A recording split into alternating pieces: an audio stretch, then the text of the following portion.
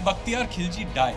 It turns out that after conquering Bengal, he invaded Tibet, and on his way back, he was about to cross one of the tributaries of the Brahmaputra when he was met by an Assamese army led by Raja Prithu, who defeated him so badly and completely destroyed his army. And Bakhtiyar Khilji just about managed to escape back to Bengal. But his army had been so badly decimated that Bakhtiyar Khilji was actually killed by his own generals.